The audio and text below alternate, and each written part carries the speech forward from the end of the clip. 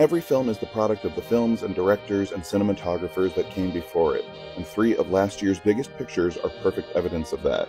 Let's start with Barbie from director Greta Gerwig. She's gone on record as citing a number of classic films being inspiration to her during the making of the film. Just look at the opening sequence, and its clear homage to Stanley Kubrick's 2001 A Space Odyssey. There's also the Ken ballet sequence, which draws clear inspiration from 1952's Singin' in the Rain, where Gene Kelly and Sid Charisse perform their own dreamy ballet set against a similar color palette. But there are more subtle references too. For example, the array of cutout dream houses in Barbie Land bear a strong resemblance to the sets of 1961's Jerry Lewis vehicle, The Ladies' Man, as well as Hitchcock's life-sized apartment complex from Rear Window. There's also the Saturday Night Fever-like disco scene, and the reverse Wizard of Oz journey that Barbie and Ken take as they travel from the Technicolor wonder of Barbie Land to the more muted and dreary real-world LA. Check out Daniela Gama's great article on Collider for more ways in which Barbie borrowed from her old Hollywood ancestors. Up next is The Holdovers, directed by Alexander Payne and starring Paul Giamatti as a disgruntled history teacher at a New England boarding school in 1970. First of all, this film isn't just superbly written, directed, and acted. It also depicts a world that feels lived in. Part of that is due to the characters, who don't feel like two-dimensional stereotypes of their respective generations. It's also due in part to the sets. The fictional Barton Academy was created by filming at 5 real schools in Massachusetts. Other locations included historic theaters and the Boston Common. There's the method in which The Holdovers was filmed as well. It looks like it was made in 1970, from the sets to the costumes, even to the opening credits. This feels like the not-so-distant cousin to films like Harold and Maude and Class of '44. What's interesting to note is that according to Payne and cinematographer Eigil Brild, very little had to be done to the locations to make them look and feel old. Payne was quoted as saying, "Change comes slowly to New England." Another big movie of 2023 was Saltburn, and though it was polarizing, it blended together a number of motifs and styles from classic cinema, most notably Alfred Hitchcock, F.W. Murnau's Nosferatu, and Stanley Kubrick's The Shining.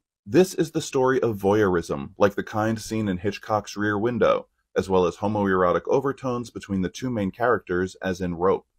Next, the film features a pretty overt nod to the Overlook Hotel in The Shining. This hedge maze, which is where one of the more shocking events of the film occurs. But let's watch this scene of Oliver's arrival to Saltburn, where he's given the tour of the house. It's more subtle in its homage, but it isn't just meant to convey the layout of the house to Oliver. It's also meant to give the audience the lay of the land. This kind of tracking shot where we're traveling through endless hallways is reminiscent of one of the most recognizable shots in Kubrick's film. As for Nosferatu, in a recent article in The Wrap, cinematographer Linus Sandgren was quoted as saying, "I asked Emerald for words to describe the film, and she said vampire. She also said hair, sweat, details like that. There were all kinds of words that got us into quickly thinking it'll be interesting if we thought of it like a vampire movie, even though it's not real vampires, but it's in a similar vein." He specifically cited Nosferatu and German Expressionism. Oliver isn't a literal vampire, but he seems to drain the people around him. He's like a curse that slowly takes hold of the people inside the house. It's important, as we watch and study the films coming from today's filmmakers, that we also supplement our movie-going experience with the works that inspired them. Do you need to watch Hitchcock's entire filmography to understand Saltburn? No. But watching a few key films might give you a better understanding of why a director filmed a certain scene that way. Just like you don't need to watch every 1940s adventure serial to enjoy Raiders of the Lost Ark. But a little homework can go a long way into appreciating the work being done today. The films of 50, 60, 70, even 100 years ago are still just as relevant and important today as they were back then. Don't forget about them. Ladies and gentlemen, please take your seats. The show is about to begin.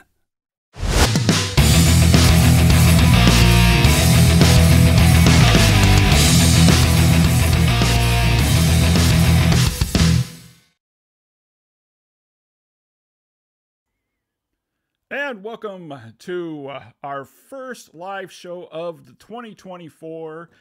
And I want to welcome everyone that is joining in tonight. Welcome to the show.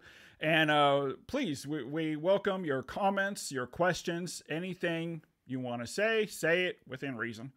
But today I have the honor of having a special guest. He's been on before and he's returning. And that is the man, the myth, the legend, Harry Marks from Let's All Go to the Lobby. Hello. Thanks for joining. I forgot how badass that opening is. I feel like I should be walking out, you know, in the WWE. With fireworks behind you and fire.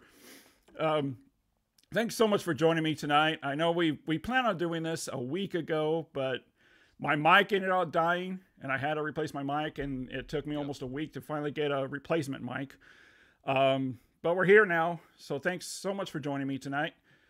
And I thought we would go ahead and talk a little bit about what you do on your social media platforms and YouTube, because obviously, as the opening of this video showed, kind of gives you a glimpse of what kind of stuff you do. Obviously, you have a passion for film, passion for filmmaking, and I really love the stuff you do. So if you want to take it away and kind of explain what you do to the audience and where they can find you. Thank you. Yeah, absolutely. So I am primarily on TikTok, though I also am on Instagram. I do have a YouTube presence. I am not really focusing there. After the first of the year, I sort of reassessed where I was spending a lot of my time and what was worth my time. And unfortunately, the kind of content I've been putting out just doesn't seem, sorry, I'm getting over COVID from last week, doesn't seem made for YouTube. It doesn't seem like the right kind of content for YouTube. It's short form. It's all vertically shot, mostly. No, not. It's mostly vertically shot. And it just seems better suited for the short form content platforms like Instagram and TikTok. So that's where I'm focusing. And my primary goal is classic film history, old Hollywood education. I just put out a video yesterday about the history of drive-in theaters. So I run the gamut. I span all of, you know, classic Hollywood as much as I can. I primarily started the account or the channel doing classic film intros like you would find on Turner Classic Movies. So you watch TCM, and before the movie, there's always an introduction of the film, you know, about the making of the film, the socio-political climate during the time of the film. And so that leads you into the film itself. And I really started it as a way to honor what I love so much about TCM, which is the intros. That's my favorite part, even more than the movies, is learning about the movies. So that's how I started. And then from there, it just sort of snowballed into all this other stuff.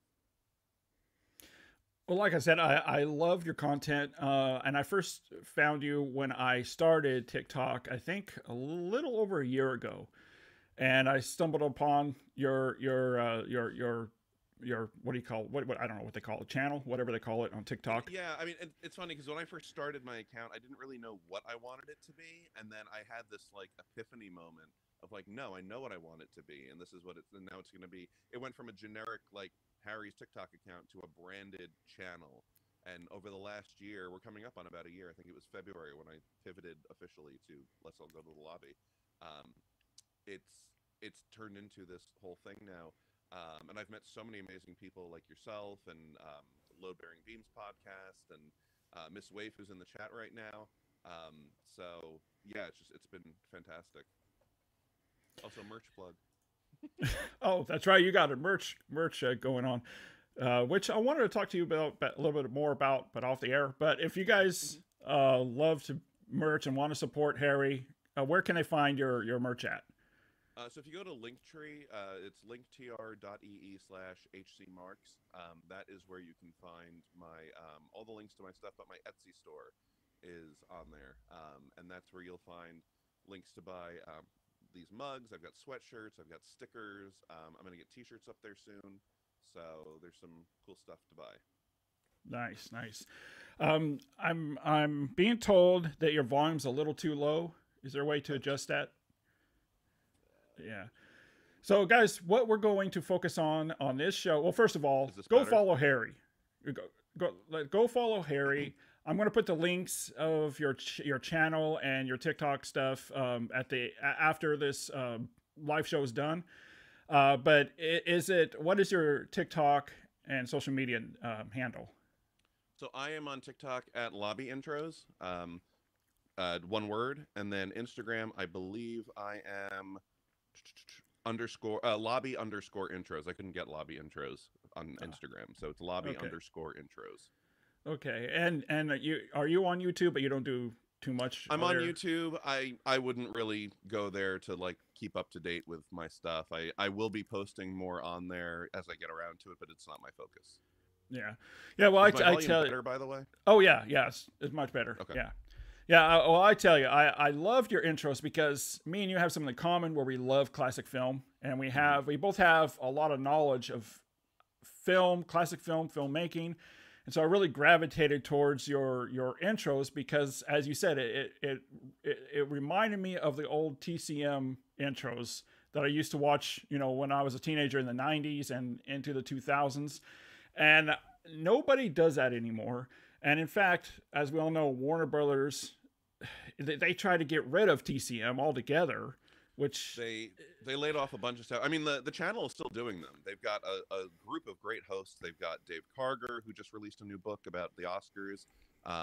Ben Mankiewicz. Is Alicia Malone still there? Malone. Yeah. Alicia Malone is there. Eddie Muller does the noir stuff. So they've got a fantastic group of hosts who still do the intros. But yeah, David Zaslav tried to nuke TCM. They really, it was the behind the scenes stuff, like the producers and I think one of the head executives of TCM, they tried to get rid of them. And there was such pushback because I don't think he realized the dedicated fan base that channel has. There was so much pushback from not just us, but also Steven Spielberg, Wes Anderson, or not Wes Anderson, I think P.T. Anderson, Paul Thomas Anderson, yeah. And Scorsese, that he was sort of forced to retract everything. He brought people back. And I think he's leaving it alone. He knows better. But yeah, it was touch and go for a while. Yeah. I mean, when I first heard that announcement, I was floored. I was like, yeah. To me, it just shows that these executives and these people that own these studios, they don't understand or care about what it means to preserve film, to cultivate film. And all they look at is what's there now and the future and their bankroll. That's all they care about. They just see dollar signs. And, before we get into the main topic, I do want to say, like, I don't think a lot of people understand how integral Turner Classic Movies is to classic film. It's not just a channel. They do active preservation work to restore classic films. They work with Scorsese, and he's got his, I think, international classic film restoration program as well. But, like, Giant starring, I always blank. Rock Hudson. Rock Hudson and James Dean. They restored that. They do a ton of work to preserve classic film. It's not just about airing them. It really is a labor of love for the people who work there to make sure that these films are saved and these careers are saved. We've lost so many film careers over the years due to just negligence and fire and all sorts of disaster. Yeah. I mean, like I said, I remember watching TCM when I was a young teenager with my dad. And I remember, well, actually, this goes with Miss Wolf? Waif. Where she asks, is there a specific TCM intro that stands out in your memory for any reason? And the first thing I can think of is Frankenstein, the original 1939, I believe, Frankenstein. And that's when I clearly remember sitting and watching with my dad and just being intrigued by the intro and the outro as well. I think Robert Osborne did those. And Bob Osborne did almost all of them in the beginning. I think it was really just him to start. Yeah. The channel launched April 14th, 1994. The first film they ever showed was Gone with the Wind. And that's the one that sticks out to me the most because the intros almost didn't deviate at all and haven't deviated since that first one. They are still very much the same introductions with always with new facts. They always redo them every couple of years to keep them fresh, but the format has never changed. It's one person talking to the camera, teaching you about a film. Yeah, exactly. And that's what I love about it. And like what we were saying, because TCM has worked with Criterion, they've worked with BFI, the British Film Institute. They've worked with a number of different institutions to preserve film restoration. In fact, real quick, before we dive into this other question here, I am sending you something that's coming out the end of January. And the reason why I'm sending you this is because I know you are going to love it. I love this movie, and it's been banned for like 40 or 50 years until a couple years ago when Criterion first released it on DVD.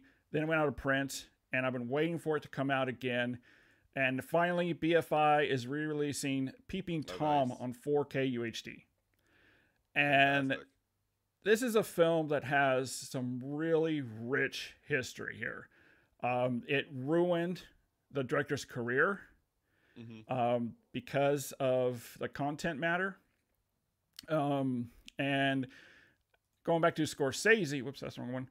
Going back to Scorsese, let me see if I can find it here. Going back to Scorsese, where is it?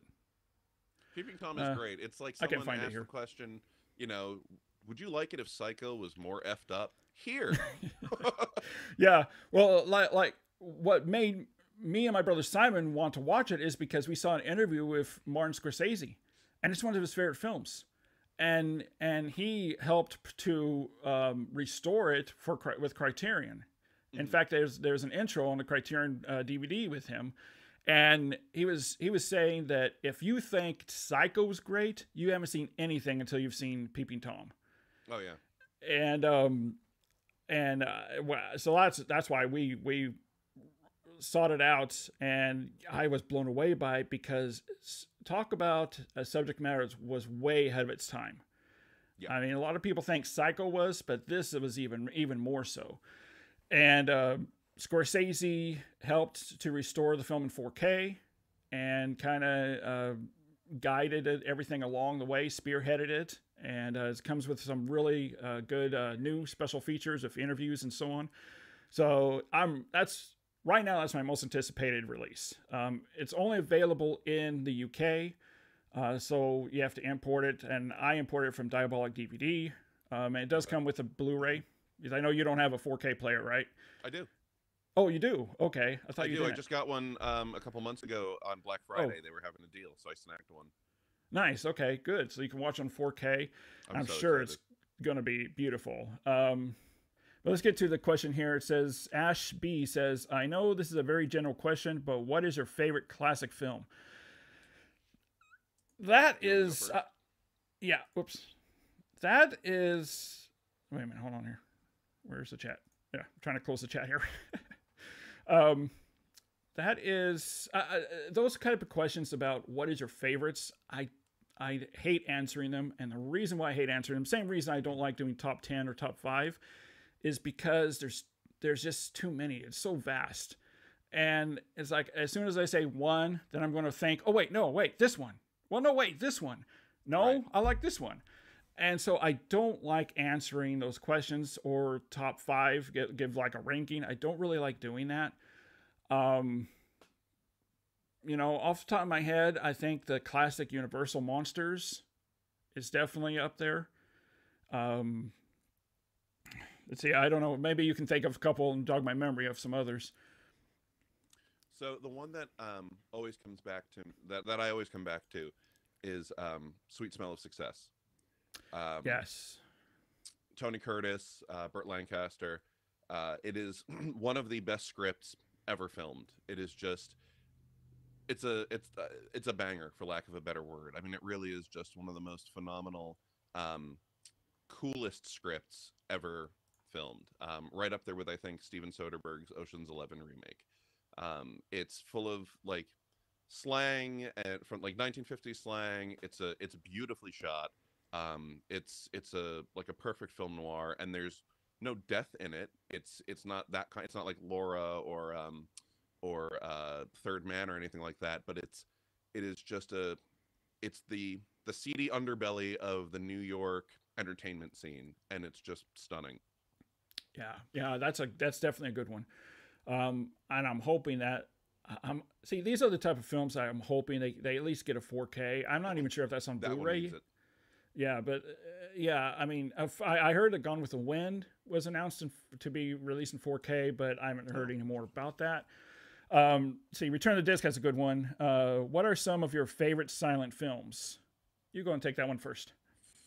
I mean, I always go back to the classics: Cabinet of Dr. Caligari, Metropolis, Phantom of the Opera, the Lon Chaney version, which was originally supposed to be remade a couple of years later as a talkie. When those finally hit the scene, they had tried to bring everybody back to record lines to be spoken. There was a new score that was recorded for it, but it never got off the ground. Lon Chaney was sick by that time, and he was off filming another movie. It was one of his last films, I think.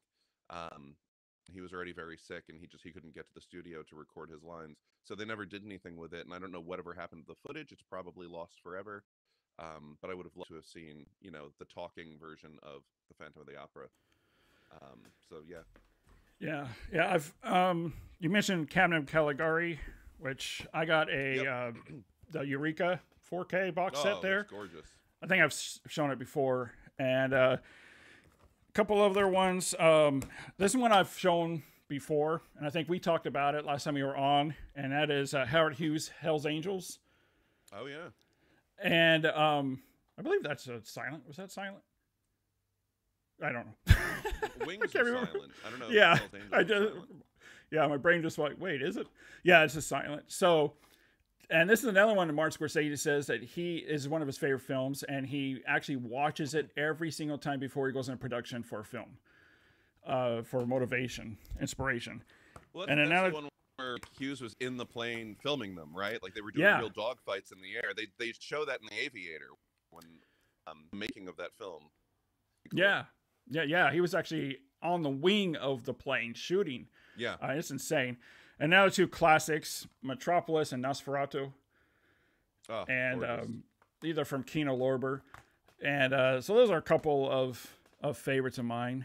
We're going to go to a couple of the comments here, and then we'll dive into more about physical media. I want to talk John Pemble's thing here, because it actually speaks to something I'm working on for next week, which is what we constitute a classic film. And I agree. When TCM hit the airwaves in '94, they were showing movies from the 50s and the 60s, and you're talking 20, 30 years away from when they first started the channel. So today, a classic film could be a film from 2000, from 1995, and I'm doing a series of intros on modern classics. So spoiler alert, and it's on my channel anyway, there's a teaser of it. So I'm doing 5 films where the focus is music. So I'm doing That Thing You Do, Oh Brother, Where Art Thou, Almost Famous. Oh crap, I blanked on the last 2. Chicago, and then I can't remember what the other one is. It's in my teaser. So Chicago from 2000, the musical adaptation from Kander and Ebb. So those are technically classic films. I mean, if we're doing it like a car where it's like 25 years, we're getting to that point with a lot of these movies, and they're technically classic films.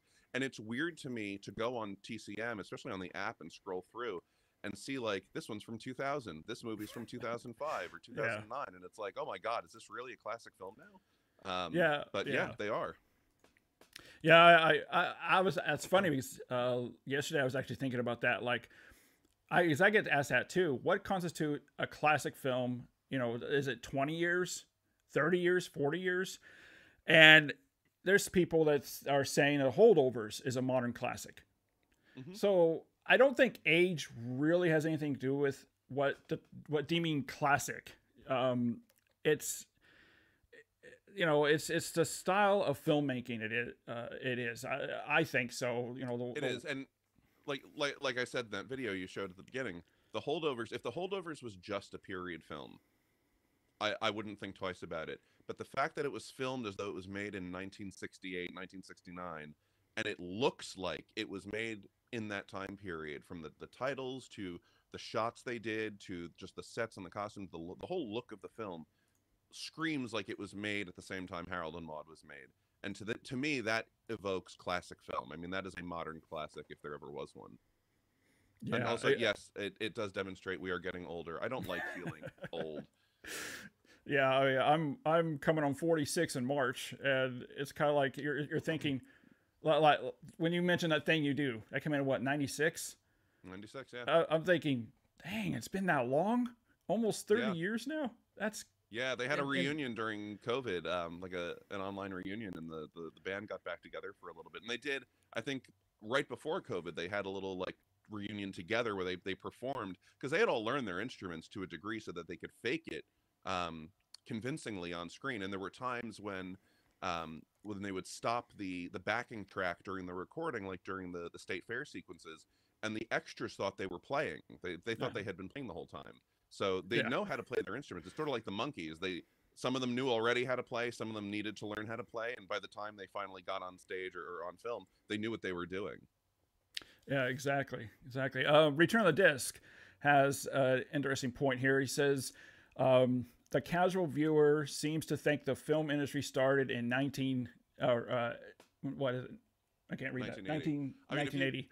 If you get all your film news from TikTok, people think it started in 1999 with The Matrix, and it's just really depressing when it's like, we're going to rank our top 5 directors, and it's always Scorsese, Nolan, Tarantino, Villeneuve, or whoever's like hot right now. And it's like, how about Capra, Curtiz, and any of these David older Lean. directors. Norman Jewison, who just died a couple of days ago, he directed Jesus Christ Superstar and Fiddler on the Roof. I mean, he was a big one too, and we don't talk about them. Exactly, and that comes to my mind just now when we're talking about this. Is I've seen time and time again on social media where people are saying that a movie that just came out a few years ago, and they're saying that a movie that came out in like the 80s ripped off the movie that was just released. Yeah. I can't think, right off the top of my head, I can't think of the titles right now, but I'm thinking, no, it's kind of reversed there. They ripped off what was made previously, not the other way around, because that movie didn't exist when they made it. And a lot of times it's not even ripping off, it's just paying them up. We saw Greta Gerwig honor Singing in the Rain with Barbie, or The Ladies' Man, with The Looks of the Houses. It's paying homage to what came before. And Greta Gerwig has a fantastic film vocabulary. She knows what she's doing. Which is, we'll talk about this later, but like, it really upset me when she didn't get the nomination for Best Director. So yeah, exactly. See your Ash B says here, hold on here. That's so nice. A little accommodation to you. I just wanted to say thanks to Harry. Let me read this here. I just wanted to say thanks to Harry because your intros inspired me to start watching more classic films. Your White Christmas intro made me watch it, and I loved it. That's awesome. And see, that's what TCM did for me back in the day. Because, when you're a teenager, you're not really gravitated towards older classic films. And you kind of have this mindset of, that's what my dad used to watch when he was a kid. I don't want to watch that. Mm-hmm. But like I said, I sat down and watched these classic films with my dad, and the intros from Osborne. It made me love the movie even more so because of those intros. And you're doing the same thing here on social media. You're inspiring people to actually seek out these movies, and they watch a movie that they may not even thought of watching or think they would like, and they turn out to love it. And it's TCM did that for me. And growing up with my parents, it's so funny because when my parents were kids, they listened to the Beatles or the Rolling Stones or, the Association. And so that's what I grew up listening to. And it's so funny because I'm in the car listening to, early 2000s pop punk with my son in the back of the seat, like rocking out to Blink-182, because that's what I grew up listening to. It's so funny how things change. But I grew up in the house with TCM on almost all the time. Either my mom was watching something in the bedroom or my dad was watching something in the den. So it was always just sort of floating around me, all the time. And so that's how I grew up to love it. And I've been toying with the idea on my channel to do like an If You Liked series. So if you liked, what's the Hateful Eight, you might like The Magnificent Seven, and sort of taking a modern film and juxtaposing it against a classic film for someone looking to broaden their horizons beyond what's just available right now. Yeah, exactly. Miss Wade, you bite your tongue. Blink-182 is not classic rock. I will not. Well, get this. Like I said, I'm going to be 46 in March, and I turn on the classic rock station, and Def Leppard is playing, and I'm like, how can that be classic rock? And then I'm like, well, okay, well, wait a minute. This song came out in 1982, so it's almost 40 years old. I guess that constitutes a classic. I don't know. But then Green Day, like you said, Green Day, Longview, Basket Case, those are being played on classic rock. I remember when Dookie came out, and now I just feel terrible. I'm just terribly old. But Miss Waif did make a point here. She says, now is Miss Waif, is that Anxious Hobbit? No.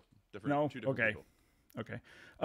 Says, should we be breaking classic films into subcategories like early or late? Just seems funny to lump films like Metropolis in the same category as Star Wars. Now, that brings me back to what I was saying earlier about how people are looking at these more modern films saying that they ripped off they ripped off older films. That's what it right there. Someone said Star Wars ripped off Seven Samurai. Seven Samurai ripped off Star Wars. I had it reverse there. Seven Samurai ripped off Star Wars. And I had to make the comment. Seven Samurai came out like 10 years earlier. Yeah. I'm making the comment. I'm like, do you realize the years difference there? Right. It's just, the lack of knowledge is just, really gets me sometimes. It starts to turn into an echo chamber, and you're hearing this about the same 12 movies from the same people all the time, and it just round and round we go. And that's part of the reason I started my channel, is because I found a niche I could squeeze myself into, where I could differentiate myself, and also hopefully, like, I could talk about things. That's part of the problem with a niche like this, is that I'm one of like 8 or 9 people that I found, at least, to talk about classic film in this kind of venue, while everybody's talking about, what just came out last week. Yeah, exactly. We could talk about this for the rest of the night, but let's move on to physical media. Yeah, let's talk about physical media. This is called Physical Media Coast to Coast, after all. Mm-hmm. Now, we all know what's happened lately with Best Buy, and they announced it a few months ago, and everyone's freaking out, making like, they just told them that they killed their cat or something.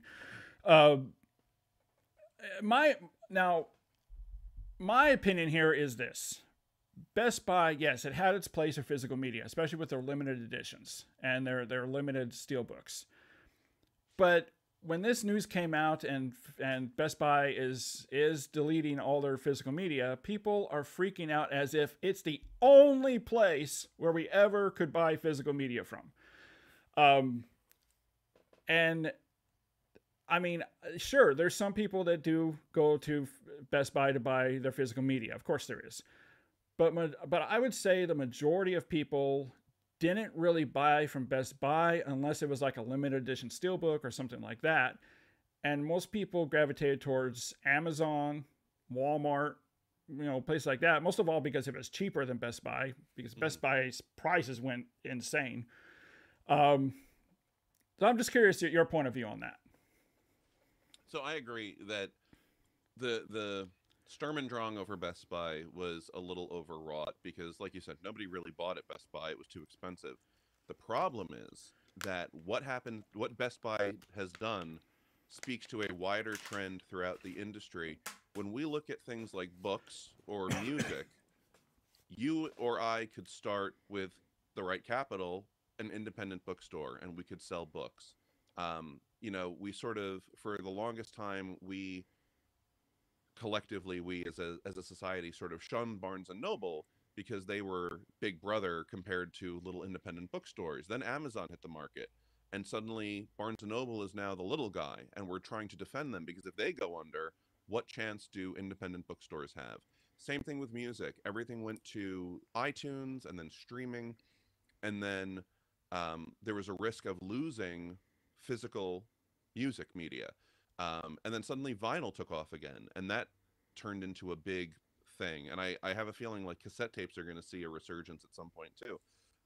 But we can go into a town and there's a record store there, and they're not just selling old records, used stuff, but they're selling new records as well. Movies don't have that. There is no small independent movie store that I know of that sells, I walk in and I can buy Arrow Video or Kino or, Criterion. It's Best Buy, Barnes and Noble, Target, and then the others are, if it's not their websites, like the main websites, it's Amazon.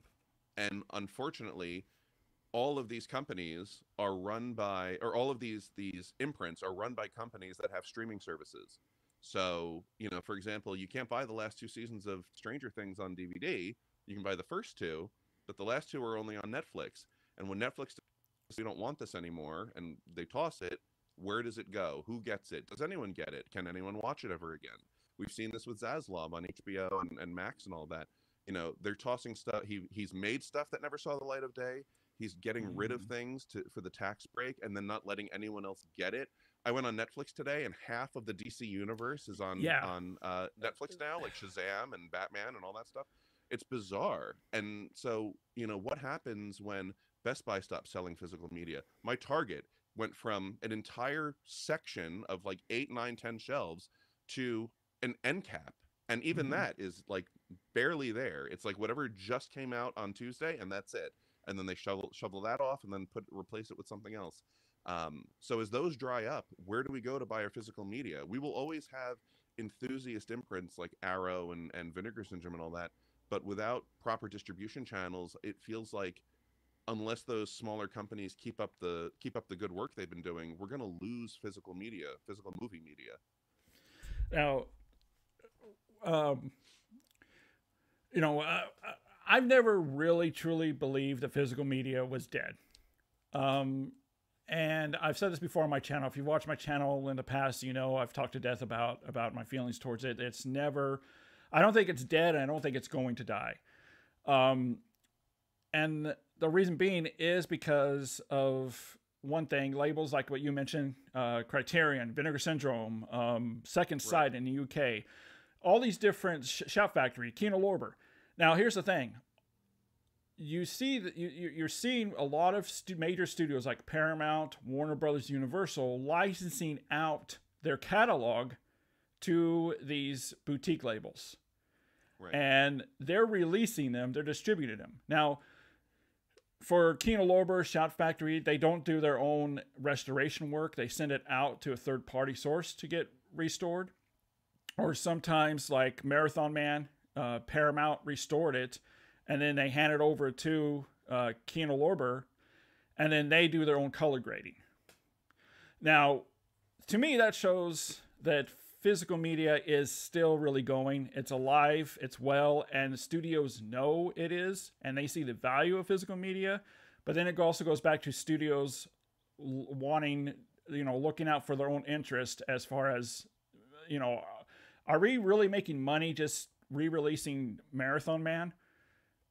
No, right. We're not making money. And so they actually make way more money licensing out their catalog than they would distribute it themselves. And that's exactly why David Zaslav started licensing out all these DC movies, all these movies over to Netflix, because he's making way more money doing that than just having it on Max. Plus the tax benefits. But exactly. going back to physical media, it's like we have. I do believe that the only places we're going to be able to buy physical media from is going to be online, from Amazon. Walmart's taking over what Best Buy used to do with their limited edition steelbooks. I tend to gravitate towards Diabolic DVD. They're really great. Flat $5 shipping, takes 2 or 3 days for me to get something. And they, like today, they have they had The Abyss, True Lies, and Aliens 4K up for pre-order, when Amazon doesn't have it up for pre-order yet. I don't know about Walmart. And so I think our Orbit DVD is another place a lot of people like to go to. Those are the places that are going to keep selling physical media. Or if you have a place like Movie Trading Company or some kind of franchise like that, Entertainment Mart, they will still sell physical media. But as these big box brick and mortar stores like Best Buy, yeah, it's gone because they don't see any value in it. Now, I will say, do you have any idea, any clue what Best Buy is replacing movies with? Facts. Because I found this out a couple weeks ago. So a friend of mine, who's a film producer, and his name is John Thompson. We were talking about this, and he told me, he said that Best Buy is replacing all their movies with vinyl. Interesting. And the reason being is because they see the vinyl's more lucrative than movies. it has a much wider audience because you have all these teenagers coming and buying vinyl. And he gave a good example, Taylor Swift. And he said, you know, you could buy Taylor Swift for $10 on streaming, but yet people are going out of the way to buy the vinyl for $60. And that's what companies are seeing. And so he said that within the next few months or so, we're going to start seeing where the movies used to be, it's going to be all replaced with vinyl because it's more lucrative for them. It makes sense, but it's so funny because I don't see this working out for them. I think Miss Wave said it in the chat. Like, Best Buy is pretty much on the way out the door. I feel like they're going to go the way of Circuit City and, you know, Office Max and all of that. Because, eventually, you know, if you need a computer, you're either going to go to the Apple Store, you're going to go online, you're going to buy it directly from the manufacturer. You're not going to go to Best Buy and have the 17-year-old read you the ticket from the shelf, you know, and tell you what's in the computer. What else do they sell? Video games have gone digital almost entirely. You know, it's so hard. Physical media across the spectrum has just taken a shift towards streaming. And I got to tell you, I am frustrated as hell. I'm mad as hell, and I'm not going to take it anymore. I was trying to find a movie the other day that I could not. Like, I was like, who has this? And I'm bouncing over to Peacock and Hulu, and like, it's funny as hell that I can go to Hulu and watch the Ted movies, but Peacock has the series. Right. It's just so bizarre. And like, on my Linktree, I have links to. I started putting in links to the movies on Amazon of the intros I've done. And when I got to High Society from 1955, the only Blu-ray I could find was the one produced in Spain. It's a Spanish version. They never did an English version. So when is that coming? Is that ever coming? It's so bizarre and frustrating to me the way these rights issues work. And then you have movies like that where, is it region locked? Or am I able to watch it on my region, my region A Blu-ray player? If it's region locked, I can't watch it. Right. Like, we know 4K works on everything if you have a 4K player, but you have to have a 4K player. Yeah. If you guys see this little open space here on the beside Harry, it's for these comments to come in, and my eyesight must be really bad right now because I can't read them. So if you I can say sales of modified 4K UHD drives are at record highs. I'd also say I think like PS5s are flying off the shelves because they're 4K players too. Now here's the thing. I do believe that physical media, as far as movies and people buying 4K players or whatever, has had a big resurgence with the pandemic. Yeah, big resurgence. Because there's a lot of places in the United States where they don't have fast enough internet speed. Their internet speed isn't fast enough, or a family that can't afford 100 to 1,000 Mbps internet speed. And there was an interview with the CEO of the Chicken Soup for the Soul company, which doesn't just produce the books; they now own Redbox too. And he said it was like the number one venue for Redboxes are like the CVS in the middle of nowhere, Midwest America, because they don't have the kinds of high-speed internet that the coasts get. So that's how they get their new release movies. Same thing with AOL. There are millions of people still subscribing to dial-up internet because they do not have access to cable or fiber or gigabit or anything. So that's how they get online. It's not like, for us, the internet is life, and for them, the internet is there. Yeah, exactly. And then when the pandemic hit and the lockdown happened, everybody was stuck at home, and a lot of these people that were stuck at home didn't realize, well, wait a minute, my streaming really sucks because my internet's so slow. So they went out and bought physical media. And do you know what constituted 95% of box office sales in 2021 during the pandemic? Was the physical media, right? Drive-in movies. Oh, you said cinema. Yeah, drive-in movies.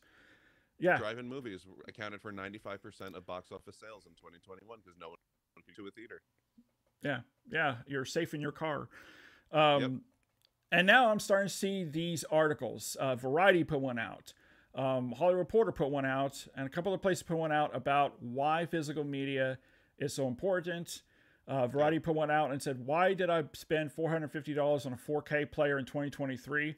And today, CNN brought this one out. Thanks to the limits of modern home internet, 4K Blu-rays will always look better as the data is local. You're not streaming a compressed version, which can be good enough when it's only your option.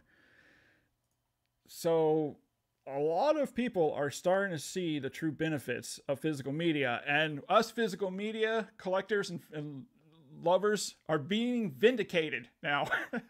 Because I mean, is it so out of the ordinary for someone to want to own or just hold what they want to watch or listen to? I mean, you know, people make fun of hipsters for loving vinyl, but the fact is people want to hold what they're listening to. They want something tangible. It's a tactile experience. I mean, my dad used to tell me about how he runs to the local shop to buy Sgt. Pepper, and then he'd lay on his bed like staring at the album art. No one's going to sit there staring at their phone. Yeah, to look at the album art. It's an experience, and I think movies are a lot of that. And we see that with stuff like Criterion and Arrow and Kino Lorber. You know, they do these sets where it's not just the movie, but it's a booklet, it's essays, it's the script of the film, it's this whole thing. You know, that used to be a one-off, and now it's sort of de rigueur for a lot of these companies because it provides a whole 360 experience. Yeah, and it's like we talked about before, these boutique companies like Arrow Video. I had hit this here on my desk, for RoboCop. This is the 4K, and it comes with this booklet, and it's kind of like what you were saying that your dad was laying on his bed reading the liner notes while listening to the album, and when you've seen this movie a gazillion times, you're reading the book while watching the movie while the movie's on, and it's just a really cool companion piece. And also, physical media gives us access to things that digital often doesn't, like director's commentaries or special features, deleted scenes, bloopers.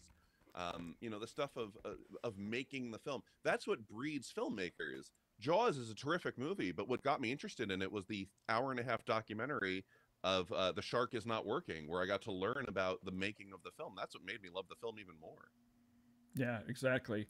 Or it's like, Avatar. We know Avatar is on Disney Plus, but then they release these box sets, and it's like, look at how cool that artwork is, and it's a magnet, so it holds together with a small magnet inside.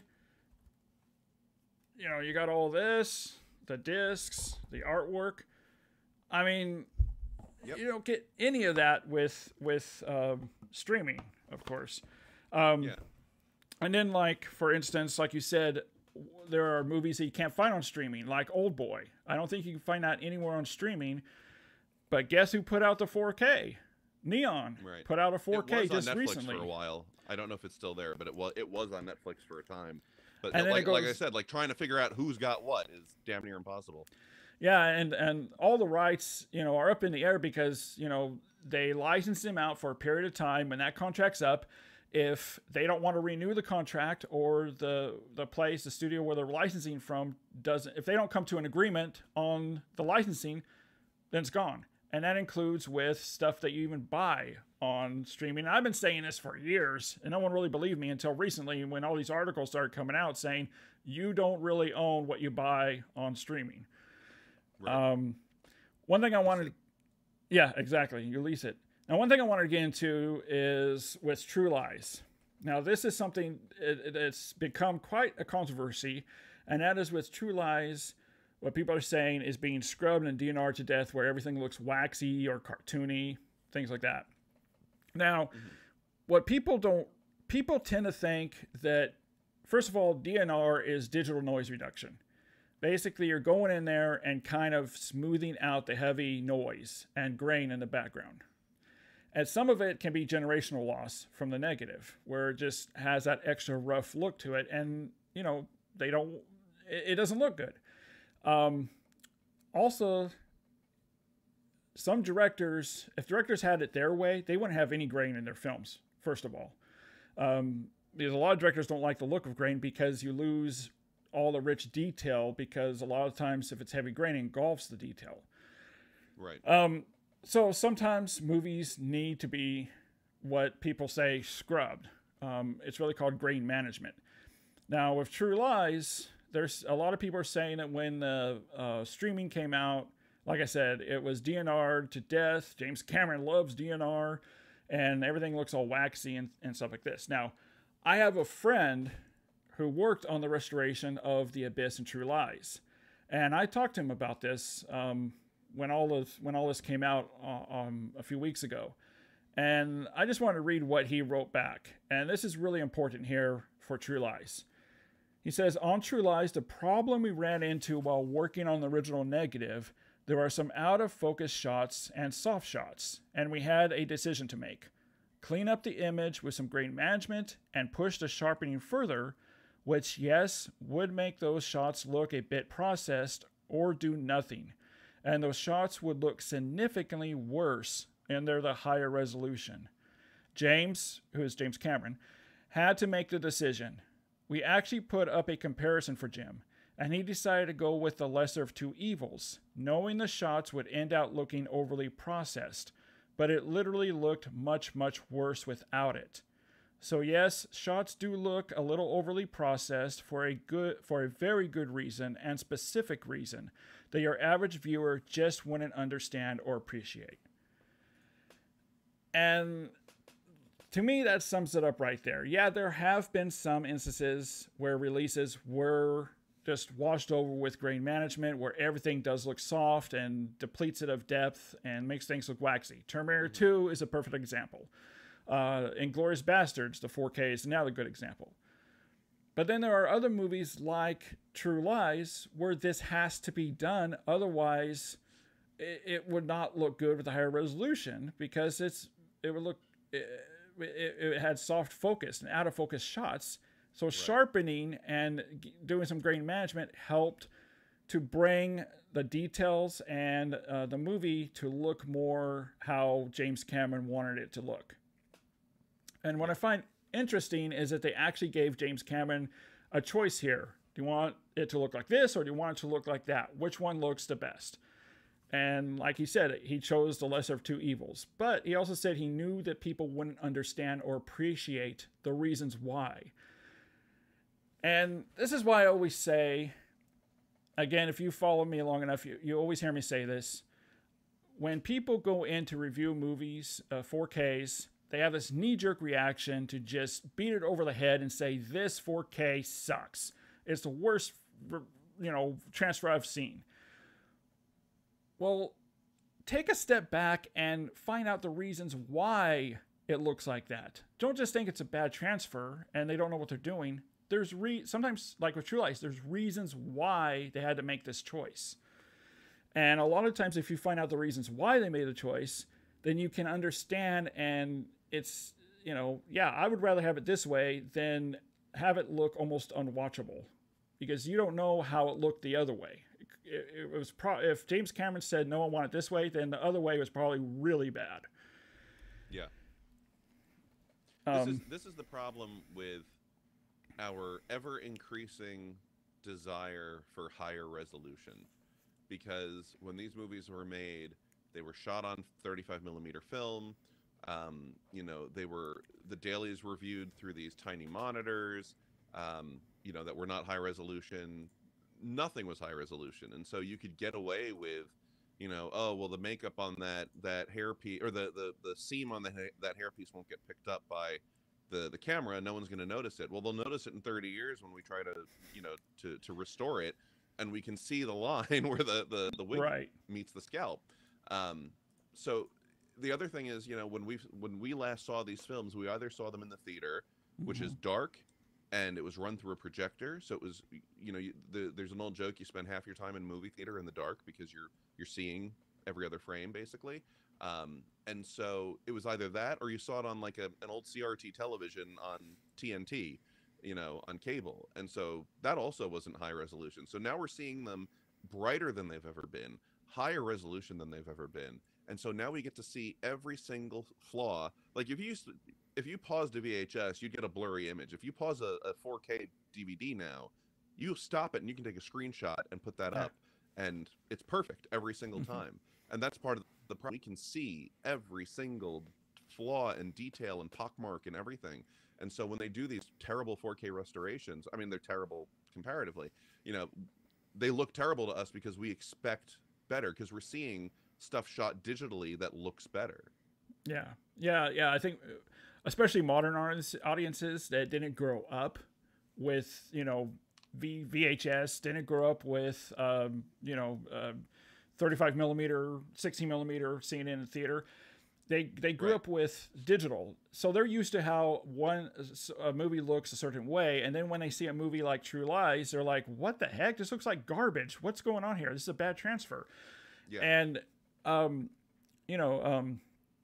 a lot of times, I mean, you're absolutely right, because back in the day, you know, we had CRT TVs, which is the reason why a lot of studios would go in and they would manipulate the color, manipulate the look and appearance of a movie so that it would work better on a CRT TV.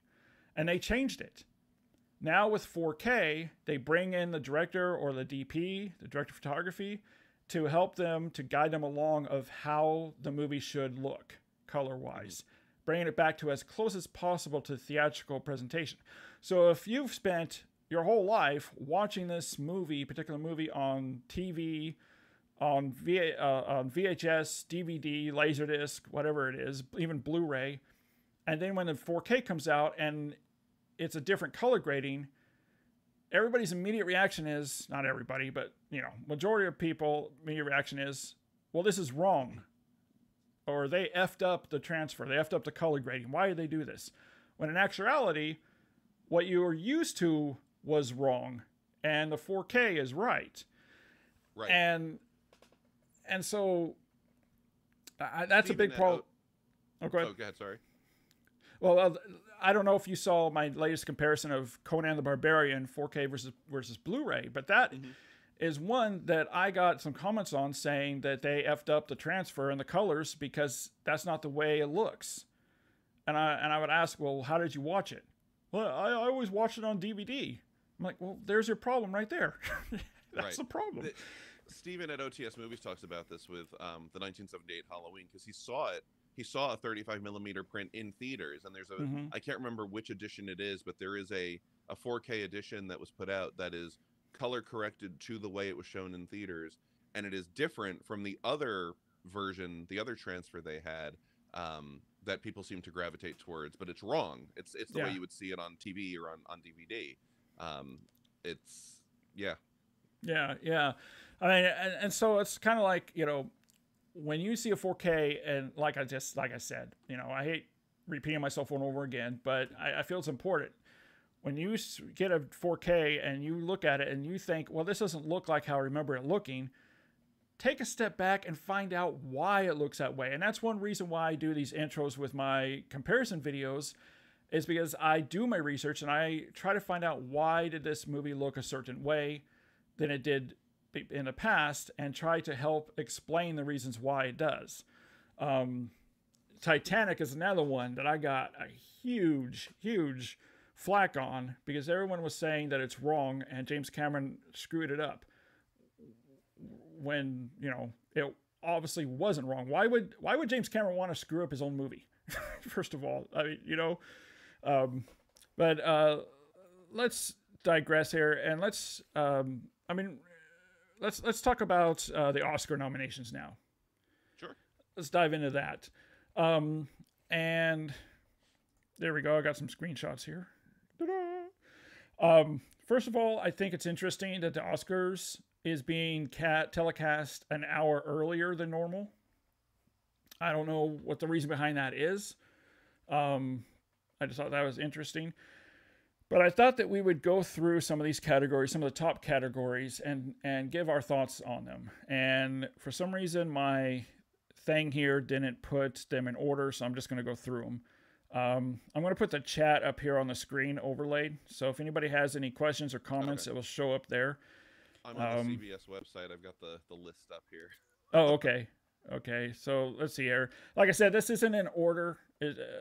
For some reason, they put it in order, so I'm just going to bring them up here. So the first one is, for film editing. Now, I'm sure, like you, I mean, like me, you haven't seen every movie that's being nominated. No. However, I did see every movie nominated for editing. I just recently saw Anatomy of a Fall, which was outstanding, excellent. So we have nominees for film editing: Anatomy of a Fall, The Holdovers, Killers of the Flower Moon, Oppenheimer, and Poor Things. So which one of those movies have you seen, and which ones would you pick? So the only one, unfortunately, I spend so much time in classic filmland, and I don't get to theaters. So I just got over COVID, and we don't go anywhere. So it's really frustrating. So I saw The Holdovers when it finally hit streaming.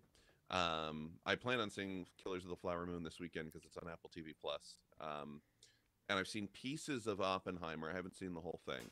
But I mean, just because of what they were trying to achieve, and it's the only one I've seen, The Holdovers, I mean, was just, I still think about that movie. That's how I know it was good, is because I still think about that world and those characters. Yeah. So, I mean, for me, you know, what they were trying to go for, they nailed it. They knocked it out of the park. Yeah, and one thing about editing, I've actually had some people say this to me: why do they give an award for editing? All you do is cut and put scenes together. It's so much more than that. And yeah, way more than that. I worked in the film industry for about 15 years, and I've always heard every producer, director, filmmaker say, the movie is not made while you're shooting it. The movie is made in editing. That's where the movie's made. And I've done this myself, where I'll shoot a film and say I shot a scene of dialogue on this particular date, but I shot the scene on this particular date. And I've taken dialogue from this date over here and put it into the scene that I'm editing that was shot on that date, because that scene of dialogue worked better for that scene. Right. And it flowed better. And I mean, if you want to see how powerful editing is, Star Wars, I mean, George Lucas even admits that if it wasn't for his wife editing the film and John Williams' score, the movie was a complete disaster. And so there's way more. I'm not going to get all into it because it'll take a long time, but there's way more to editing than what people realize. No, I think part of the problem today is that people see editing. People can edit on their phones. We can edit on our computers. We edit the same way on our devices that professional Hollywood people do on their devices. It's the same programs. It's all been democratized now. And also nonlinear editing on a computer is so low stakes. You know, sure, your hard drive can get corrupted or whatever, but you know, when Verna Fields is sitting in a shack with the entire reels from Jaws and she's stitching that together, there are legitimate high stakes if she makes a wrong cut and leaves something on the cutting room floor.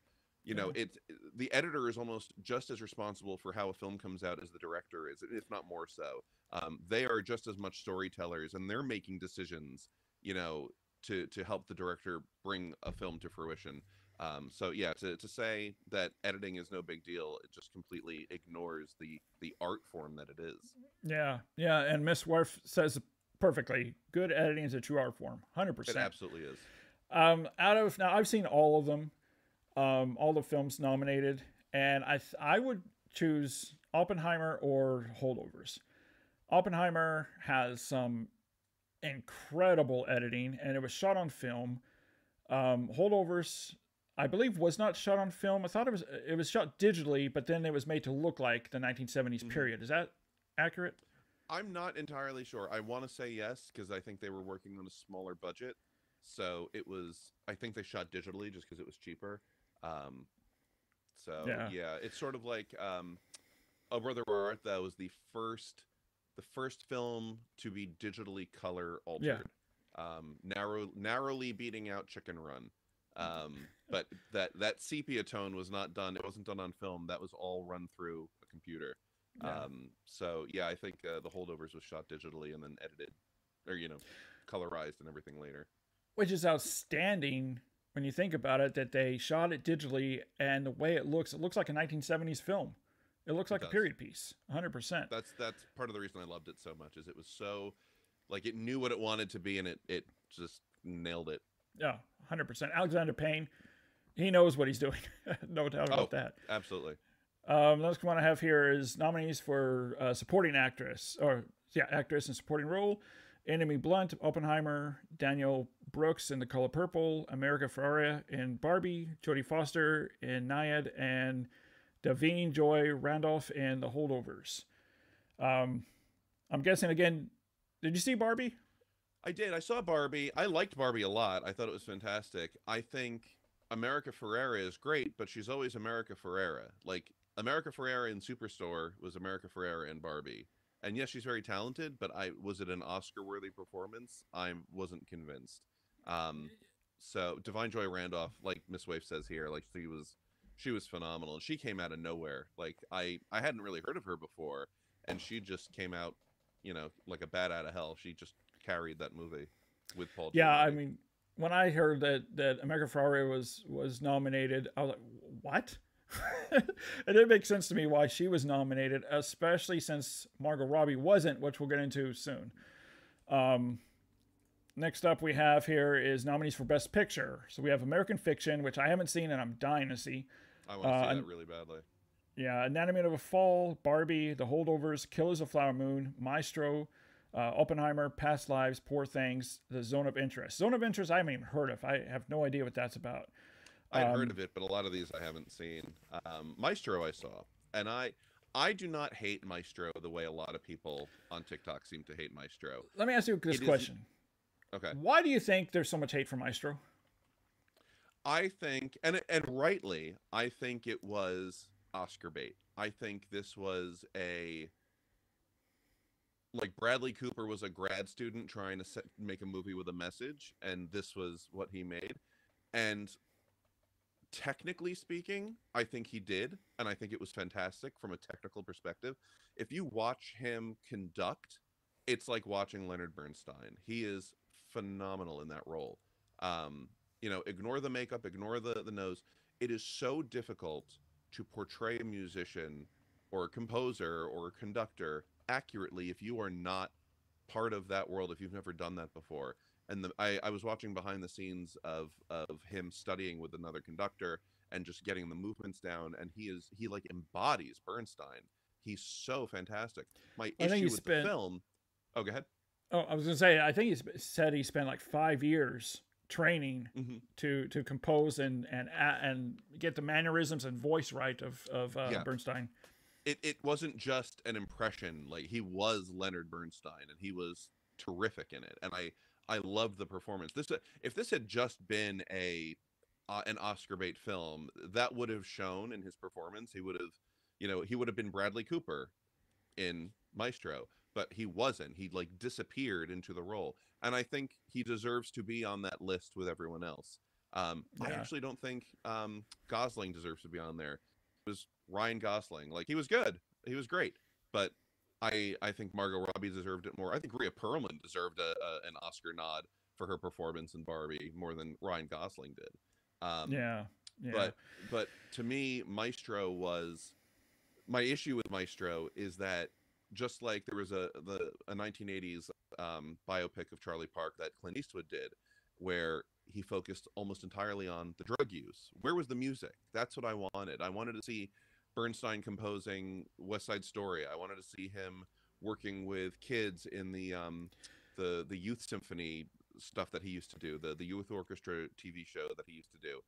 So do you think I wanted to see more of like the musicality of everything, and not just a soap opera.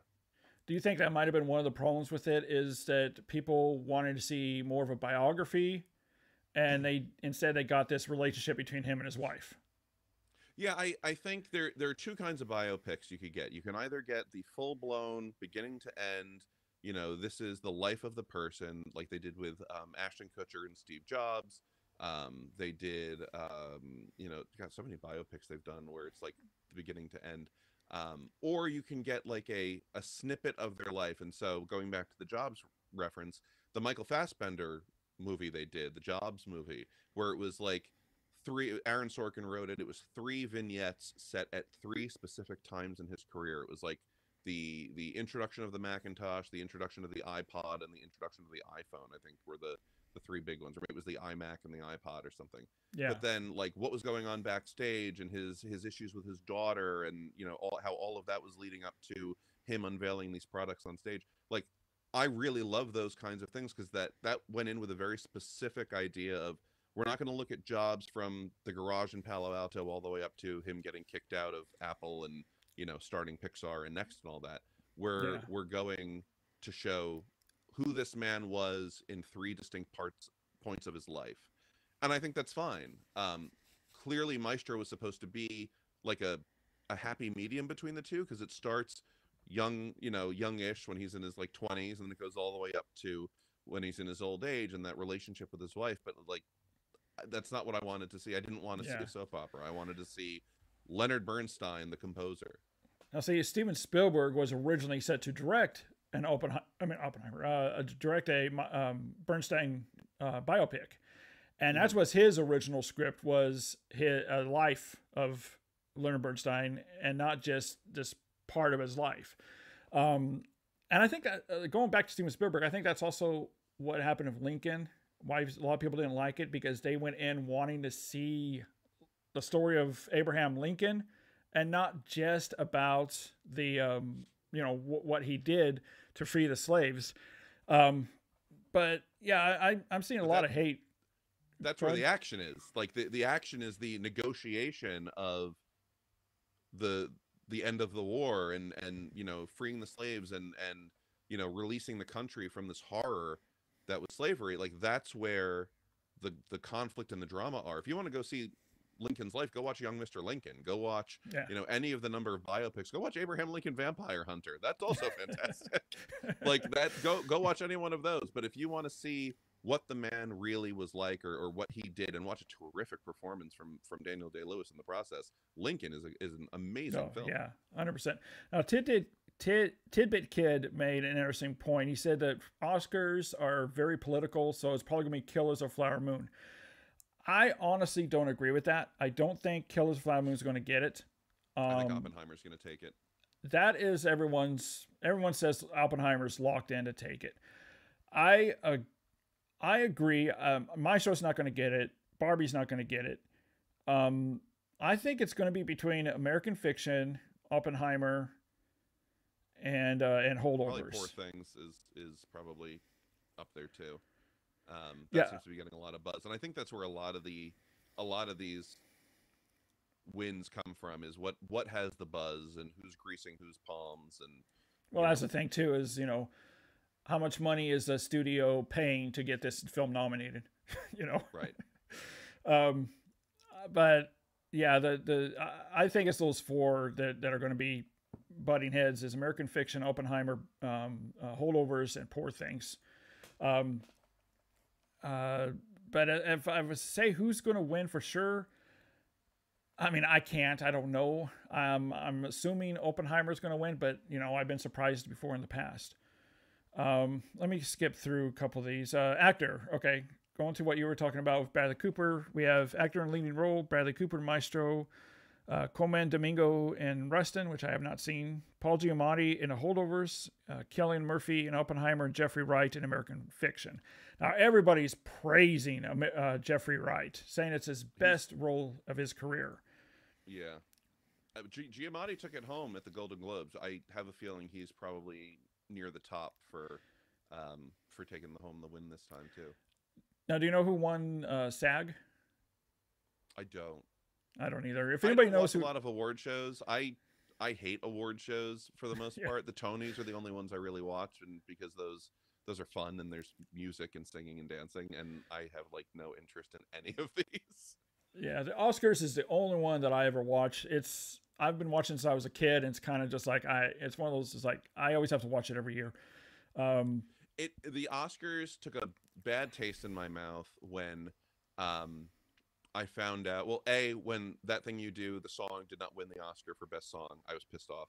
And then when I learned that the Oscars had originally started as a union busting tactic, I was like, I'm done. I don't care how far we've come and how things have changed. It's still a bunch of rich people patting each other on the back, and I have no interest. Yeah. Yeah. I mean, I look at it as just as, celebrating the art form. That's how I look at it. Um, I think it's going to be either Cillian Murphy or Jeffrey Wright or Paul Giamatti. Those are the three that are going to be, they're going to go head to head. I for some reason to me it always comes back to like what has had the most buzz and is like American fiction's getting a lot of buzz right now, but I feel like it hasn't been building up for a long enough amount of time. And so as much as I would love to see I want to see Paul Giamatti take it home, but I would love to see Yeah. Jeffrey Wright take it home. But I think he hasn't been like on the buzz circuit long enough that it's probably gonna end up going to Cillian Murphy. I think Oppenheimer's gonna sweep this year, which, I mean, good for Nolan, but I'm just tired of watching him blow things up. Yeah. Let's see, actor in a supporting role. Now, I 100% believe that Robert Downey Jr. is going to win. I think he's a lock to win. His performance in Oppenheimer was outstanding. I mean, he like what you were saying with Bradley Cooper, where he lost himself in that role. The same thing with Robert Downey Jr. He lost himself in that role. I mean, when I first saw it in the theater, it didn't click that was actually him until a little while later during the film. So I think that he's going to take that Oscar home. Ryan Gosling, no. They could have replaced Ryan Gosling with Dominic Sessa from The Holdovers, and it would have worked a lot better. I think he deserves it more than Ryan Gosling does. Oh yeah, yeah. That is the biggest disagreement I have with Oscar nominations is Ryan Gosling, mainly because they also didn't nominate Margot Robbie and Greta Gerwig. Yeah. And what I love is that Ryan Gosling put out a statement here, and I'm going to read it real quick here, and it says there is no Ken without Barbie, and there is no Barbie movie without Greta Gerwig and Margot Robbie, the two people most responsible for this history-making, globally celebrated film. And he says that down on the bottom here, it says no recognition would be possible for anyone in the film without their talent, grit, and genius, Gosling said. And I love that he made this... let me get out of here. I love that he made this statement because it's, number one, shows the humility he has. He understands that. I don't think he appreciates that he was nominated when the other two weren't. You can tell he feels that's not right. That's not legit. That's how ironic that the guy gets a nomination for playing a character whose entire MO in the movie is to build a world where men are recognized over women for not doing much. And yeah. He gets the nomination over Margot Robbie and Greta Gerwig doesn't get her nomination either. Like it's mind blowing that they snubbed the two most important and deserving people to give it to others who I like. Again, America Ferrera, great actress. I don't think she did an Oscar worthy performance here.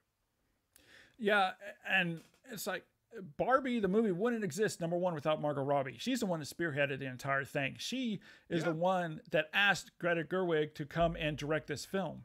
The studio didn't want her to direct the film. They wanted someone else. And she championed Greta Gerwig to write and direct this film. And, I mean, do I think that they would win Best Picture? Do I think Margot Robbie would win Best Actress? Probably not. I don't think it would have. But still... They probably wouldn't have won, but honestly, Gerwig deserves to be up there more than anyone. Just she's 100%. She's so good at what she does. And look, you've got a Best Picture list that's like a dozen films deep. There's no reason you couldn't have thrown one or two more people on the list for Best Actor, Best Actress, Best Director. Like, why not? Yeah, that was my biggest complaint of the Oscars, which everyone else is talking about too, that they got snubbed. It just wasn't right, and I'm really glad that Ryan Gosling quickly put out that statement. Ms. Worf says Margot Robbie was fantastic. She should have been nominated 100%. I mean, without her, like Ryan Gosling said, without her, there'd be no Barbie. Without Greta Gerwig, there'd be no movie. Simple as that. And the two of them, I don't think it is not understood, but I don't think it's just admired enough that the Barbie movie could have been a very silly kids film, Oh, very 100%. easily. And 100%. Greta Gerwig and Margot Robbie turned that into a much more poignant adult picture than it had any right to be. And they really blew it out of the water. And And it the had, fact that it was that they were snubbed like that is just egregious. and the movie had a message to it. It wasn't just some dumb kids movie. It had a message to it. It had a point to it. It was like when The Force Awakens came out and a bunch of girls were like, oh my god, I finally feel represented in, you know, a cult, a fandom that has always catered to boys. Yeah. Or when Captain Marvel came out and girls would show up at the premiere dressed as Captain Marvel. Like it's one of those pictures that sort of brings a generation and brings a group together the way other films can, and it's gross the way they handled it this year. Yeah, that was just, yeah. Next up, we have nominees for Best Director: Anatomy of a Fall, Kills of the Flower Moon, Oppenheimer, Poor Things, The Zone of Interest. See, they could have easily put Greta Gerwig in there. No excuse why they couldn't have. I mean, I haven't seen Zone of Interest, but if you can only have that many, I would boot him out and bring in Greta Gerwig. But I've seen Greta Gerwig. Like, why do we have a list of Best Pictures that's like 8 or 9 films, and there's 5 of each of the other nominees? Like, just add Gerwig. What does it matter? Yeah, exactly. Now I've seen these all except for Zone of Interest, and they're all beautifully directed. I mean, I don't have a problem with any of these direct nominations. I mean, Martin Scorsese just knocked his Kills the Flower Moon out of the park. And so did Anatomy of a Fall. I don't know if you've seen that. It's on VOD now, but that's also beautifully shot and directed. If I was to choose, if it was me and I was choosing, I would probably do Martin Scorsese for Kills of the Flower Moon. Number one. I mean, it's always a safe bet with Scorsese. I like Christopher Nolan. Do not get me wrong. I enjoyed the Batman films. I never saw Tenet. I honestly don't feel like I'm missing much. But I like Nolan. I like his aesthetic. But I also feel like Nolan keeps getting bigger and bigger and bigger. Like, I want to see someone take away his budget and make him do like a remake of My Dinner with Andre. Just do a normal film. What I've been saying. I've been saying this for a long time now. I wish, I 100% agree with you. His budgets keep going up and up and up. The movies get bigger and bigger and bigger, which is fine. But there comes to a point where you have to take a step back and go back to your roots. You know, he did the remake to Insomnia, low budget movie. He did Memento, lower budget movie. Yep. Didn't he do Following? Wasn't that his first film? That neo noir. Yeah. It was and it's like I would love to see Nolan go back to making a smaller film. And I think sometimes when directors get this big, I mean, his movies are extremely well made, beautifully shot. They have a message to them, all that stuff. But I just feel that when you get that big and have an unlimited budget, you start using that as a crutch instead of using your own imagination and creativity. You start losing the creativity of what you would give. Comments. I have things to say. What was that? I'm reading the comments and I have things to say. Oh. I disagree vehemently with it was a commercial. Well, I mean, it was a commercial film like the Lego movie, but the Lego movie was also terrific. It wasn't just here, buy Legos. There was a message behind it, and it fit the theme of the toy well, which was build, use your imagination, be original, be unique. You know, don't just adhere to the directions we put in the box. And then what at the end of that movie, Will Ferrell learns that it's okay. It doesn't matter what age you are. You can still be a kid, right? Right, exactly. And you know, he calls it like a modular building or a modular construction set, you know, because he's an adult using it and it's not a toy. Yeah. You know, it's like but saying, like the Oscars. Okay. It's like saying I have action figures, not toys. Exactly. They're collectibles, damn it. Oscars are not usually favorable to directors or actors that are in the last leg of their filmography. Hard disagree. Scorsese was snubbed for most of his career. He 100%. won his first Oscar with The Departed. And honestly, not as good of a film as most of the other ones that came before. He should have won for Goodfellas. He should have won for Taxi Driver. But he won for The Departed. And it's still a good film, but like his whole oeuvre, like it was okay. You know, I think he was nominated for Irishman too. I mean, it's not his best work, I don't think, but still he was nominated. He's one of those directors where almost every movie he brings out, he's nominated for Best Director. Yeah, he's not you're never going to get a bad movie out of him, just like you're never going to get a bad movie out of Tarantino or Spielberg. Even 1941, which is not a great movie, still has its moments and is an admirable achievement for a director who'd never done a comedy before. John Pemble saying, you know, John Williams is nominated for the indie music. Honestly, the music in that movie was the best part of it. And if like John Williams is pushing 100, give him the fucking Oscar. He's got enough right. anyway. Just let him round out his collection. I think he's using them as a chess set at this point. And yeah, I mean, I agree. I mean, the music was the best part of that movie. That movie was just garbage to me. I actually enjoyed it. I love any Indiana Jones movie, just like John Wick movies. You can make 40 of them. I don't care how many. If Harrison Ford's putting on the hat and the whip, I'm gonna watch it. I don't care. I'm gonna watch it, but it doesn't mean I like it. I love the theme comes up and he's slinging the whip and he's punching Nazis. It's like, yeah, I'm here for this. Yeah, I know it's bad. I don't care. I enjoy it anyway. Yeah, I mean, I will admit it was better than Crystal Skull. I enjoyed it more than Crystal Skull. I watched Crystal Skull again. The two things I didn't like about Crystal Skull was the Soviets. I missed. I can't believe I'm saying this. I missed the Nazis. That's his villain. His villain's always the Nazis. Don't take that away. And then the swinging with the monkeys through the jungle with Shia the Beef. I hated that. Like that.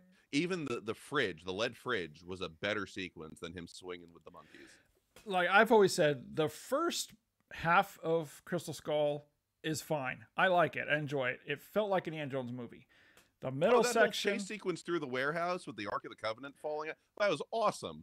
And the chase on the campus, the college campus, was great too. Yes, real fun. Yeah, and the chase sequence on the campus. And inside the cafe when Indiana Jones is talking to Mutt, and the whole choreography there during, you know, like he takes a drink and then Mutt takes someone's drink, and then Harrison Ford takes a drink back and puts it back on the person's table. I mean, that whole choreography is great. Yeah. And then you get to the middle of the movie and it starts like, it's okay. But then you get to more towards on the third act, like what you were saying with swinging with the monkeys. When he throws the python at Indiana Jones when he's sinking in the quicksand. Call it a rope. And I'm just like, what are you doing? Silly, yeah. But like the jungle vehicle sequence with the cars that were cutting down, the trucks that were cutting down the trees as they went, and you got the bazooka and all that. That was awesome. That was like the chase sequence in Last Crusade with the tank and everything. That was great. So like John Williams' score is fantastic. He doesn't, like Scorsese doesn't make a bad film, John Williams doesn't make a bad score. Yeah, 100%. Yeah, I mean, you can have the worst movie. I mean, going back to Star Wars, without John Williams' score, that movie would not nearly be as great. Let's move into actress in the leading role, Annette Bening in Nyad. Now, have you seen Nyad? I haven't, no. Okay, it's a Netflix. I think it was in limited release, and now it's on Netflix. I started watching it. It's pretty good. Lily Glad. Netflix owns is it the Chinese theater or the Egyptian theater? I think it's the Egyptian theater. Yeah. Egyptian theater. They can show limited release movies and get that Oscar nom. Exactly. Yeah. Lily Gladstone, which I think is a lock. I think she's going to win. I think she's got that. I think if she doesn't get it, people are going to freak. Yeah, Sandra Huller, Naomi Fall, Carey Mulligan, Maestro, Emma Stone, Poor Things. It's 100% going to be Lily Gladstone. I personally think that's probably going to be maybe one out of maybe 2 or 3 Oscars. Killers of the Flower Moon will win. I don't think it's going to win that much, but I think that's going to be a lock. I don't think so either. I don't think he's going to win Best Director. No. or as Best much as he Picture. deserves it, but he's not going to win Best Picture. It's a good. From what I've seen of it, it looks fantastic. I've seen clips of it. I haven't seen the whole thing. I'm hoping to watch it this weekend. I think I said that earlier. But yeah, I think she's the highlight of it, and I think she's going to take that home. And I think people are going to revolt if she doesn't. Oh yeah, I mean she needs to. Yeah, as Miss Waif says, Lily gave such a beautiful performance. It's a heart-wrenching performance too. I mean, you really feel for her. But Carey Mulligan also gave a terrific performance. Yeah. In Maestro. I mean, she honestly might have been, the highlight of the film, even beyond Bradley Cooper. But again, I think Lily is a lock for this, like you said. Yeah. Let's move on to adapted screenplay. American Fiction, Barbie, Oppenheimer, Poor Things, Zone of Interest. Now, would you consider Barbie an adapted screenplay? Because I thought that Greta Gerwig and Noah Baumbach, wouldn't that be considered, because they wrote that from scratch? So they're claiming that because Barbie is previously existing IP, it is an adapted screenplay. I don't agree with that. I think I don't either. It's not like they adapted one of those old 90s Barbie made for TV movies into a live action. Like this is an original screenplay. The character existed, but you're telling me if, is Winnie the Pooh Blood and Honey an adapted screenplay? No. I just because the characters exist, the screenplay is an original creation, and I think should be treated as such. I 100% agree with that, because it doesn't make sense to me. Because when I think adapted screenplay, I'm thinking, okay, it's from a book or from a pre-existing screenplay, not from a pre-existing IP. I mean, does that mean that Jurassic Park is an adapted screenplay because dinosaurs used to roam the earth? I mean, yeah, it doesn't make sense to me. If they had done Hedda Gabler with Margot Robbie playing Barbie in the lead role, then sure, yeah, make it an adapted screenplay. But yeah. I don't think, like, Romeo and Juliet, adapted screenplay, the Baz Luhrmann, that's clear and cut and dry. But this, no, existing IP should not just automatically categorize something as adapted. I 100% agree with that. Now, what I can see happening is, because of the huge backlash with Greta Gerwig not being nominated for director and Margot Robbie not being nominated, and that you have Ryan Gosling coming in campaigning, why weren't they nominated? I think that they may actually win for best screenplay or adapted screenplay because of that. That has happened before, where when they get backlash over something, then they said, okay, well, let's go ahead and give this the best screenplay. So that could happen. Yeah. And let's do last one here, original screenplay: Anatomy of a Fall, The Holdovers, Maestro, May, December, Past Lives. I think The Holdovers has this one. I really, just seeing the list is I heard May December was great, but I also heard it was polarizing for a lot of people. I think Maestro is on there because it has to be. It's a good movie. I don't think it's best screenplay good. I think The Holdovers is so unique and just so solid in what it is. I think that one is a lot. Well, the writing for Holdovers is outstanding, and I think that. It's probably not going to win for Best Picture. If it doesn't, I think it's going to get the Best Screenplay for sure. Yeah, there are times that movie feels like a documentary almost. Like you're sort of watching people live in this world. I think it does something that the other films just don't do. Yeah, and with Maestro, it goes back to what you were saying. I completely agree with this. Is that technically it's gorgeous. It's beautifully made. The cinematography, the black and white. I mean, when the opening shot where it was mainly just silhouettes, I mean, it looks absolutely gorgeous. And I think I texted you that after I saw that this is a gorgeous looking movie. But like you, I don't think it deserves best movie or best director. Maybe best cinematography, and I neglected to put that up there, best cinematography. But I think Oppenheimer will win for best cinematography. But if Maestro won, I wouldn't be disappointed, and I think it would deserve it. I think it is a visually stunning film. 100%, I agree.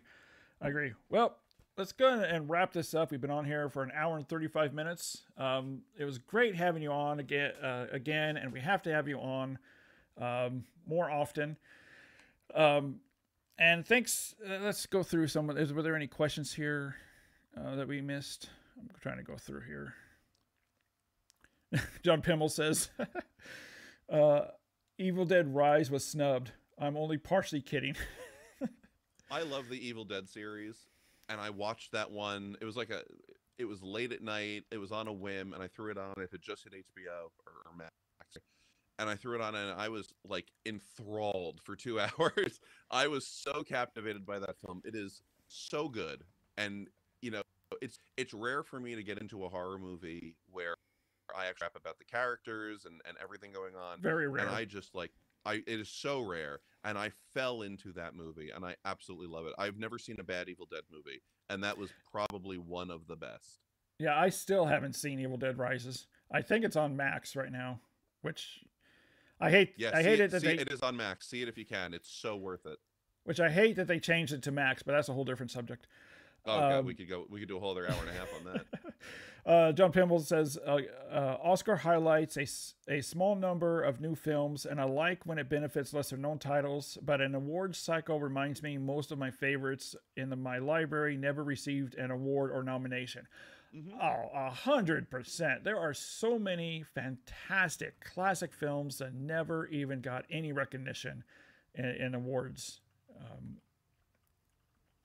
Look, the to me the biggest snub in Oscar history was the 1955 Oscar ceremony where Grace Kelly won for Best Actress for the movie The Country Girl. No one saw that. No one knows that movie today, or very few people do. But she beat out Judy Garland for A Star Is Born in what is, in my opinion, one of, if not her best performance of her career, maybe Nuremberg Trials. But that movie, her performance in that movie is, bar none, A, the best version of that film that has ever been made, and B, the best performance of that role ever done. And the fact that she lost to Grace Kelly, to Princess Grace. Look, Grace Kelly was a good actress. I don't think she deserved the Best Actress win for that. And it was so egregious that Groucho Marx wrote to Judy Garland after the ceremony and said, "This is the biggest theft since Brinks, the theft of the Brinks Bank." You know, it was just unbelievable. And I agree, like and you know, to speak to that point that our favorite movies don't always get the win. A Star Is Born is one of my favorite movies. That's one of my favorite Judy Garland performances. Yeah. And she didn't win the Oscar for it. Yeah, or even nominations. I mean, I'm sure we've all been there where we're watching one of our favorite films, classic film, and we're looking, we look on your phone. Wait a minute, this wasn't nominated for anything? I could have sworn it was at least nominated for Best Picture. And it happens. And, you know, and it goes back to where you said greasing the wheels. A lot of it does, unfortunately, depend on, okay, I mean, studios have budgets set aside for campaigning for Oscars, for, you know, hey, let's, you know, we're going to give you this for that. And unfortunately, it happens. One more comment here, and then we'll head off. As Saxy Boy 1505. This goes back to when we're talking about physical media. Maybe with all these articles, maybe Disney can finally dig into those 20th Century Fox and Touchstone catalogs and bring us restorations. One can only hope. Now, originally, I would have said there's no chance on that. But then Disney released Mandalorian, Loki, and WandaVision on 4K, which completely floored me. I never thought that would happen.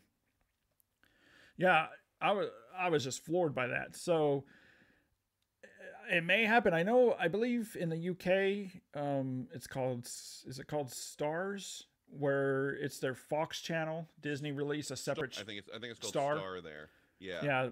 Yeah, that's where you find all the more adult content, like you know, Fox and Touchstone movies, and a lot of them are in 4K. So the 4K master is out there.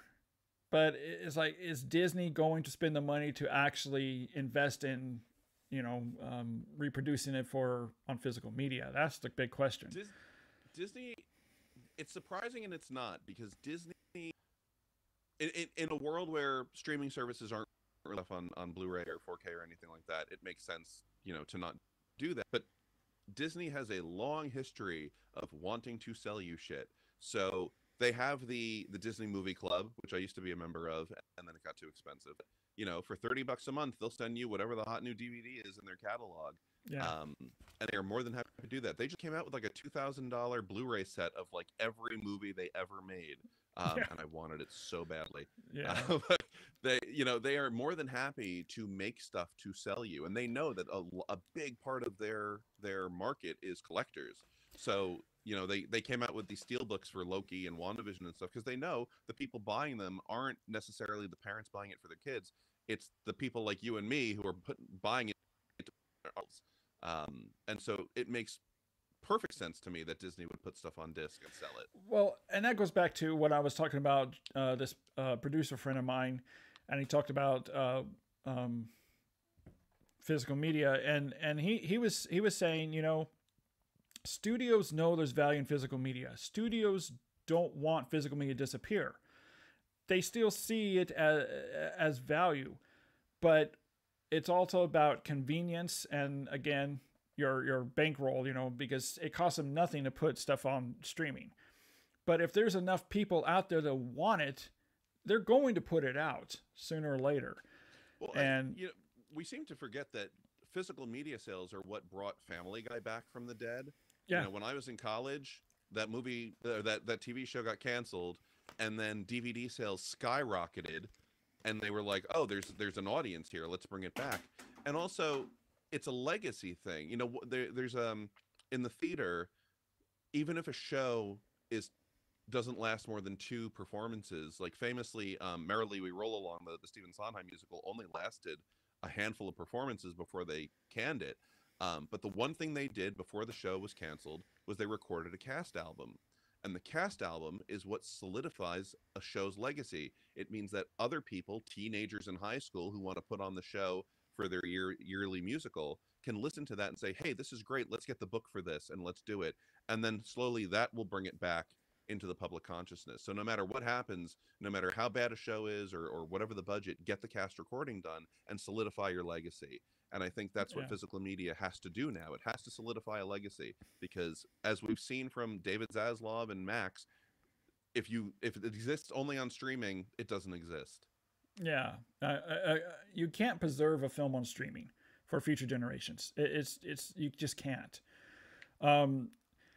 Let's go through 2 more comments here, and then we'll wrap it up. Tidbit Kit says, Sound of Freedom, even though the follow-up articles of the real story should have been included, it was really well done and not in a shock value film. Yeah, I mean, I saw Sound of Freedom, and it was a good movie. Do I think it was worth an Oscar nomination? No. But it was well done, and all the stuff people were saying it's about QAnon and all that garbage, it was completely untrue. It's not, has absolutely nothing to do with it. But yeah, it was a good movie. I enjoyed it. John Pimmel says here, going back to physical media, Disney Movie Club is not presently selling 4K versions of Mondo, Loki, and Wanda, only standard Blu-ray. So DMC is kind of worthless to me now. That's so dumb of them too. Like, why limit it to Blu-ray? I get why they would limit the default to Blu-ray. So with Disney Movie Club, have you done it before? No, I never have. So basically, it's a subscription service. You pay $30 a month, and they just automatically send you whatever's next in the catalog. It would make sense to me if the automatic mailing was the Blu-ray version, but if you wanted the 4K Steelbook or whatever, or just the 4K, you could go into your account and say, hey, I want the 4K of Mando and I want the 4K of WandaVision. Send those to me next. But for them not to even offer them just makes no sense. Yeah, I mean, even if they say, pay an extra $10 and you can get it in 4K, people would.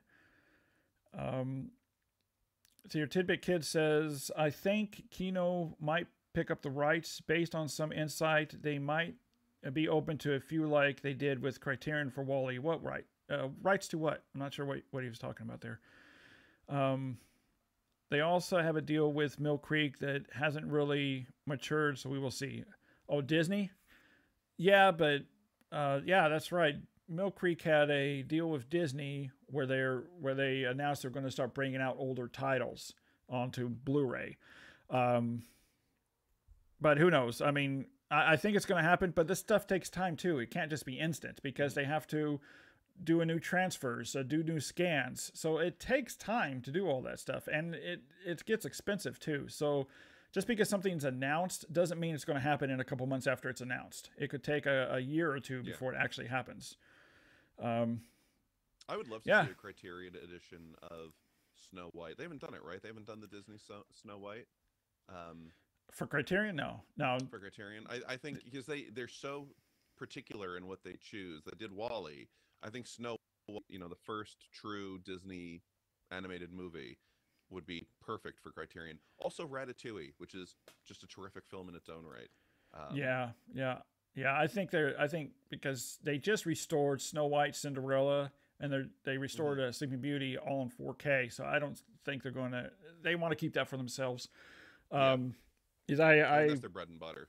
Yeah. I mean, they're coming out with Sleeping Beauty soon on 4K UHD disc. But Snow White and Cinderella are absolutely amazing in 4K. All right, well, let's wrap this up.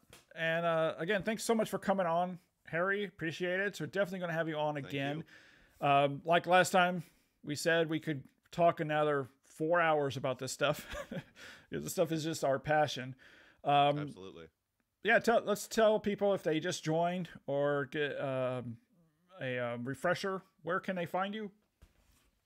So you can find me on TikTok at Lobby Intros. I'm on Instagram at Lobby_intros. I hate that. You can also find, if you go to my link tree, linktr.ee/hcmarks, I'm there as well. And that's where all of my links to my TikTok, the books I wrote, those are available.